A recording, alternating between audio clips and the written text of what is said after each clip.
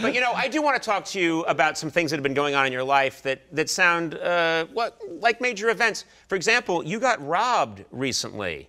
Your home was robbed. It's funny how you would know that. But I didn't tell anybody. So the guy that broke in, now I say it's a guy, I don't want to be sexist, it could have been a woman. So this bitch took some personal things of mine. And you know, I came into my son's bedroom the other night and he looked really sad. I said, "What's the matter, buddy?" Because I don't know his name, I'm never home. He said, "Well, I was just thinking, I'm 10 now and you're 63. When I'm 20, you're going to be 73. When I'm 30, you're going to be 83. He said, "You're not going to be around for a lot of my life, are you?" I said, "I'm going to be around for a long time." He goes, "No, Dad, apparently he doesn't know my name either. Yeah. Dad, that's his dad stuff. He said, "I'm serious, there's kids in my class in 5th grade. I said, "You're in 5th grade?" He goes, "Yeah.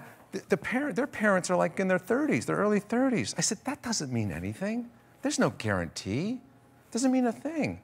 Well, you know, who says they're not going to die in a fiery car crash tomorrow? You know, or a murder-suicide? You don't know.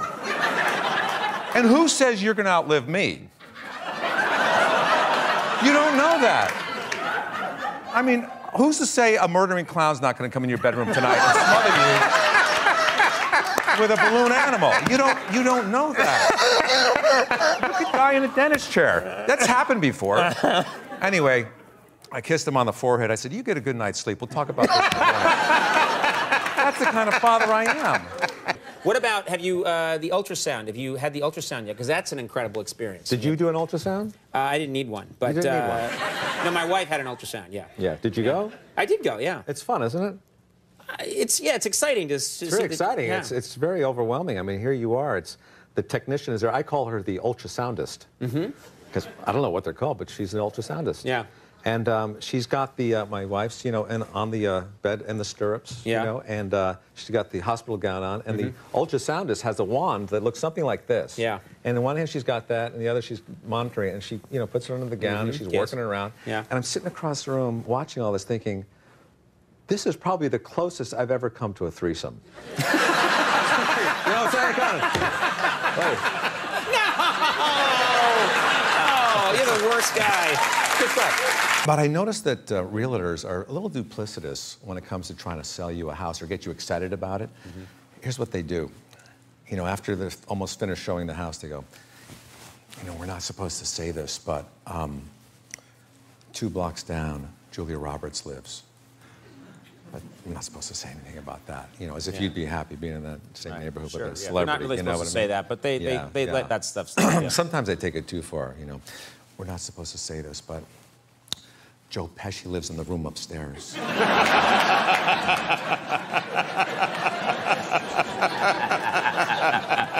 He very rarely comes out. The toilets in the public restrooms, a lot of them are automatic flushing now. Yes. Which I don't like because it does not give you a chance to check your work.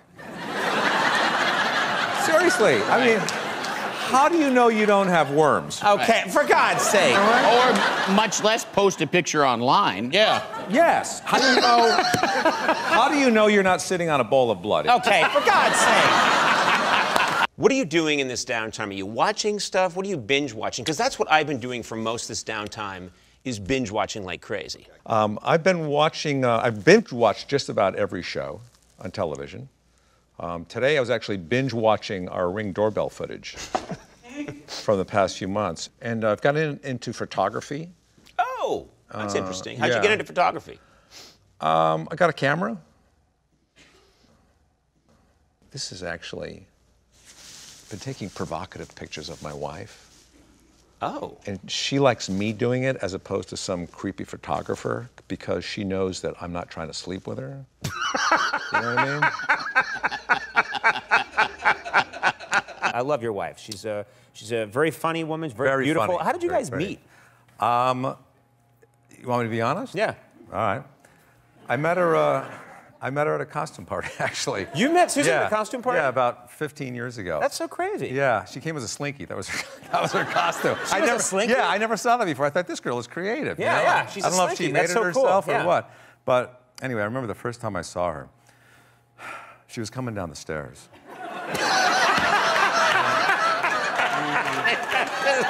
No, seriously. I believed you. No, I'm serious. I haven't seen you in a couple of weeks. How have you been? I know it. I've been all right. It's been a tough year. I lost a good friend. Oh, you did? A while back, yeah. And it just came out of the blue. You know, he went for a physical, and the doctor found a terminal illness, and they gave him 3 months to live. You know, and it was a shock to all of us. We were devastated because, like I said, it came out of nowhere, and you know, we threw him a party. And I think that's the thing to do, is to have a party for somebody while they're alive, and you know, celebrate their life, which is what we did. We toasted him, we danced with him even, we told stories about him, and basically we said goodbye to him. You know, and that 3 months came and went quicker than any of us had expected, and he was still alive. He was still alive. 3 months, 4 months, 5 months, still alive. But now he's embarrassed that he's still alive. And rightfully so, because we threw a really nice party for him, and it cost a lot of money because we thought the 3-month thing, you know? Right. He's ashamed that he's still alive. He feels awkward about it. Yeah, because I did. I put a lot of money into that party. I mean, I used to love this guy. I used to love him. You used to love him? Yeah. Anyway, 14 months later, he died, thankfully. Thankfully, he died. Thankfully, he died. Yeah. He did die. He did die. But it had nothing to do with the disease. He was actually hit by a car. He was hit by a car. Yes, I was driving the car. And, Idiot. well, no. Why do I listen to you? Why do people applaud that? It was a death. And the doctors gave him 4 months to live.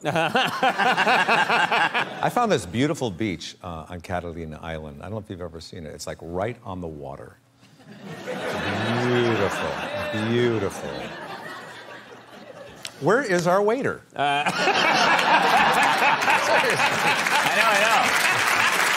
know. Year and a half without a cold. That's amazing. And I attribute it to washing my hands a lot. Okay. But at home, I don't use the public restrooms because I think you get more germs in the public restroom.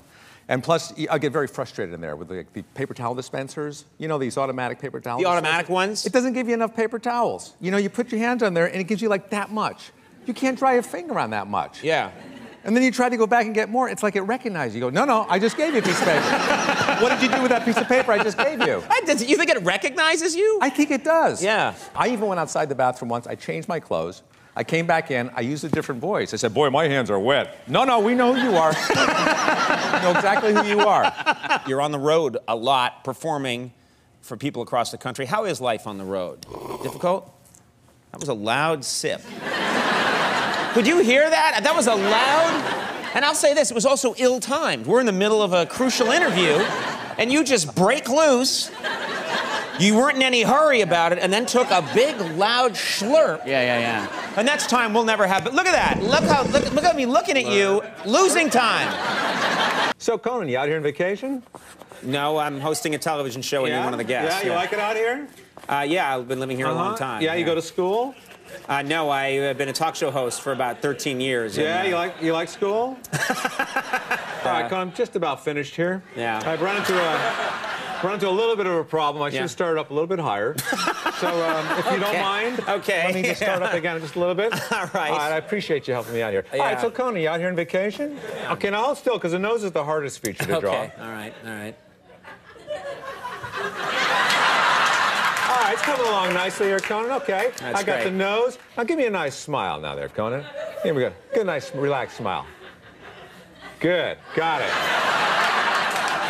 All right, now let me get the eyes. The eyes are the hardest feature to get. You have beautiful gray, hazel, blue, green. They're blue. They're quite clearly blue, yeah. All right, up at the light just a little bit. Okay. There's a little eye. I got a little eye. I'm not good with the eyes. I can't get the eyes very well.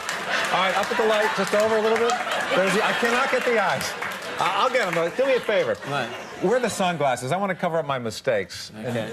We'll make it a funny picture. Put it on the tip of your nose. We'll make it funny. Like this, like kind of like that? Oh, not that funny. Get it up there. I don't help me out a lot. Oh, you're the best, Conan. You're really helpful here. Yeah. All right, now let me see. Let me this side. Yeah, one ear, and you got 2 ears. Let me say yes. Yeah. Give him a nice hand, ladies and gentlemen. Be careful. Do not get that on your clothes. It does not come off.